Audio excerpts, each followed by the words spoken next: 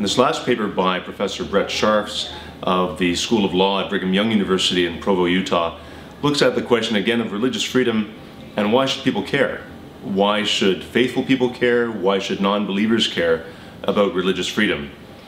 And Professor Scharffs tries to anchor the whole understanding of religious freedom within the Western tradition, within the legal tradition, looking both at how do we understand freedom of religion as a core human right, historically, and then also given a lot of the present questions around jurisdictions, around the role of government vis-a-vis faithful communities, communities of faith, and how people of faith interact with the state.